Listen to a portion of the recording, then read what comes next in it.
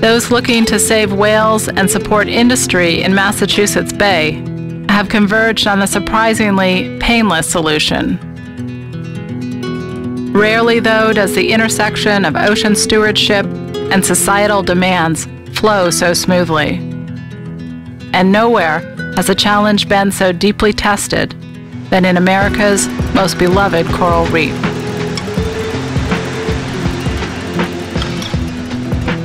The Florida Keys are the fossilized tips of a vast coral kingdom, some 4,500 stepping stones leading south in the Caribbean blue. Majestic, three-dimensional features constructed by multitudes of tiny animals. These reefs are the equivalent of an oceanic rainforest, sheltering creatures wearing every color in the rainbow. But also they are an ever busier playground and workplace of sightseers and divers, sailors and fishermen. 20 years ago, a fisherman of the Florida Keys named Billy Causey took what would amount to the leap of a lifetime. Causey went from earning his living catching fish to protecting those same fish as the first manager of the Florida Keys National Marine Sanctuary. The response from Causey's own community has come to symbolize the rough waters of marine conservation in a world of competing uses.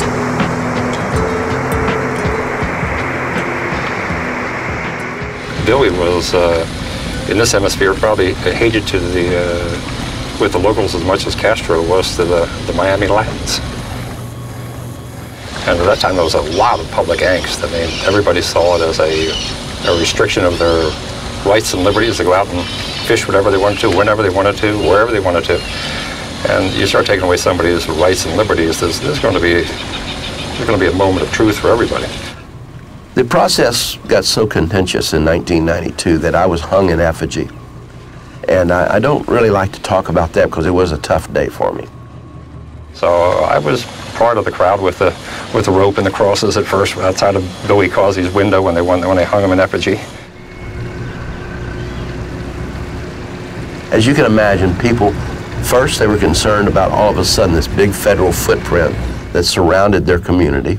They were concerned about what a sanctuary was going to do to their livelihoods, and they were concerned about whether or not they should engage in a stakeholder-driven process.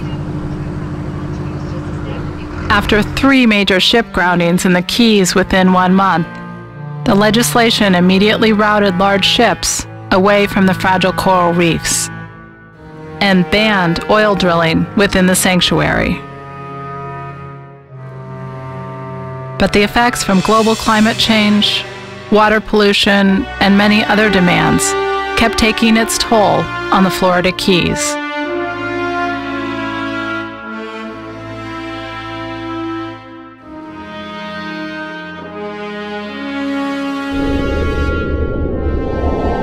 I used to get calls by the dive operators who would be complaining about the charter fishing boats that would troll close to the reef, and their fish would get hooked on and they would wrap around divers, and I would get calls from families that were upset that people were spearfishing right next to them at one of the reefs, or I'd get calls from dive charter boats who had tropical fish collectors collecting right on the top of the reefs where they were.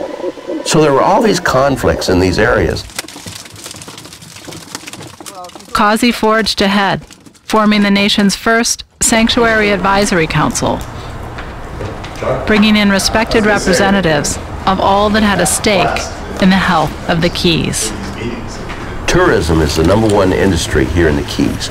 People come down here to go fishing, they come down here to go diving, they come down here to enjoy our climate, our environment, to enjoy the beaches. They come down here just to hang out in Key West. The tourists that come down here spend $1.2 billion every year, and that's before the economic multipliers kick in. So someone has to be here to keep a pulse on this environment while the 4 million visitors come down every year to enjoy this environment.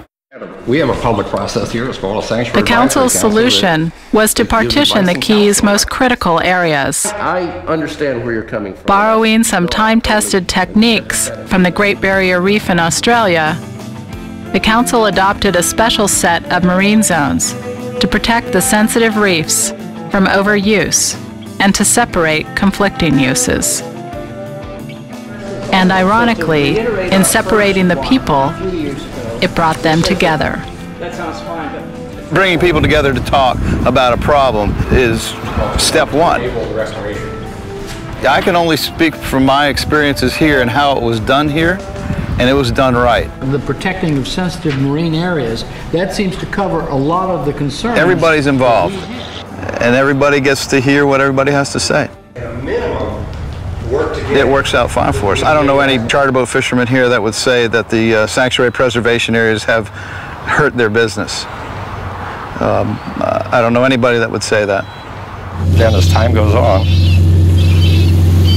I guess, you do some soul searching. I know I did. Just do, was I right, was I wrong? And anybody who doesn't revisit a decision that you have a question about makes a big mistake in life. So I revisited that decision and said, well, maybe it was the right thing because I'm still catching fish here. I'm not fishing there, but I'm still catching fish there. So what did it really take away from me? So is it really hurting me? No. And if it does some good, so much the better. And then when you see that it does some good, they said, hey, maybe we should close some other areas. Protecting both their businesses and the ecosystem, in 2001, the Sanctuary Advisory Council established the No-Take Tortugas Ecological Reserve. At that time, the largest fully protected marine area in the country. The collaboration in the Keys has since gained worldwide praise as a model for marine reserve design.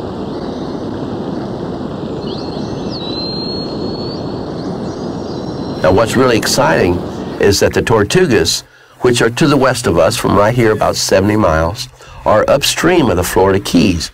As the current moves between us and Cuba, a series of counterclockwise gyres spin off, and anything spawning in the Tortugas is spread in the larvae. So those larvae are carried all the way up the Keys, and then they're sprinkled into the grass beds, into the nursery areas. They grow up there, they move out to the reefs, and they start spawning again. This past year, we saw the reestablishment of a fish spawning aggregation site, which were mutton snapper, a very important species to the fishing community here in the Keys. And they're back in huge numbers, which is a huge success. It really worked out, in our best interest that they're protecting these resources, because what they protect helps us in the long run. So we have a really good relationship with the sanctuary, Billy, the sanctuary, everyone. We've always worked with them really well. The NGOs, World Wildlife Fund, Nature Conservancy, groups like that, they all have representatives usually at sanctuary meetings, and we all work together, and we do what's best for the environment. If it makes sense, the fishermen are for it. If it doesn't make sense to us, we could have a problem with it. But in general, we hash these things out, and we try and do what's best for the resources. But you will still have some people to this day that believe that, no, we have some inalienable right to fish wherever, whenever, for whatever, and catch how many we want. Because the fish are always going to be there. That's bull. I mean, why is the fish always going to be there? Who says that? Where's it written? But we have seen a turn in this community, and we've seen people that realize that we're not going to put them out of business. Our job is to keep them in business. Our job is to make sure that there are fish and other resources here for the future. Our job is to make sure that the dive industry has mooring buoys to tie up to when they go to the reef, so they don't destroy the very resource that brings their customers to the Keys. Our job is to make sure that these groups have something here in the future to make a living off. Despite initial struggles and hostilities, the Keys' future has turned on the strength of leadership and teamwork, successfully establishing the United States' first ever comprehensive ocean plan. No longer fighting over the last fish or dive site, the Sanctuary Advisory Council is now directing their energy towards eliminating water pollution to protect the Keys for the long term. And this is what I get up every day to go to work to do, is to say, what can I do locally and what can I do regionally, and how can I influence what's happening on a global scale? And our ocean policy, our national ocean policy now, gives us a framework endorsed by the highest levels of this government and this administration to go out and address those problems. For Causey and the keepers of the Keys, all have begun to realize that the fate of their beloved reefs is far more than a Florida affair. The good and bad all flow with the water currents that come to the Keys, and I also have to be looking over my shoulder upstream at the Mississippi River and 40% of North America that drains into the Gulf of Mexico.